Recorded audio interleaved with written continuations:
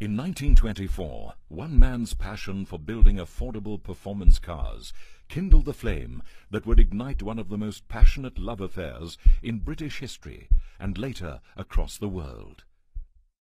Cecil Kimber, general manager of Morris Garages in Oxford, started building modified Morris cars that were faster and sportier.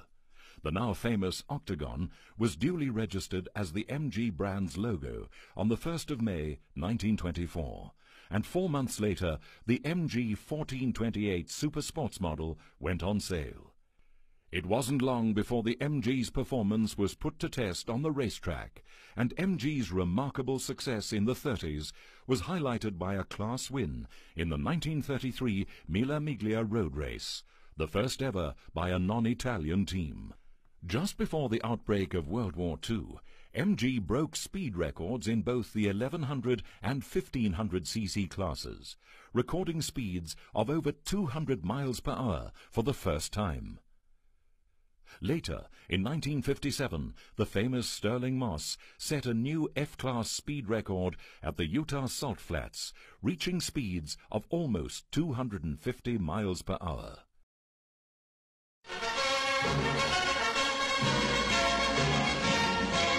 On the Salt Flats at Bonneville, Utah, Sterling Moss prepares to drive faster than he's ever done before. In a specially designed MG, he's tackling several of the Class F international records for cars up to 1.5 liters. The little car is tailor-made to fit Sterling's figure. He almost lies down in it, for the roaring raindrop, as its makers call it, is 15 feet long and only 3 feet high.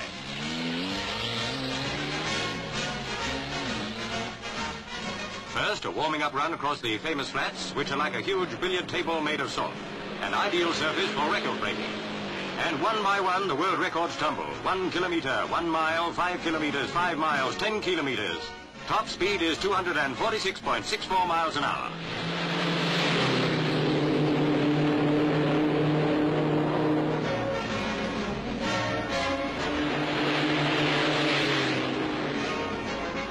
World records in one day by a British driver in a British car. And they stay in the family, for all the former records were held by MGs. The fascination with MGs wasn't limited to the racetrack, however. Over the years, the MG marque built up a fiercely loyal following of MG fans.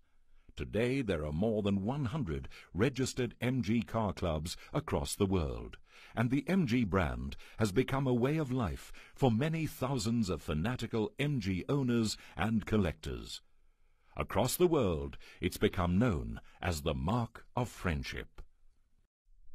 Now, with the arrival of the first all-new MG model in 16 years, it's time to reignite the love affair.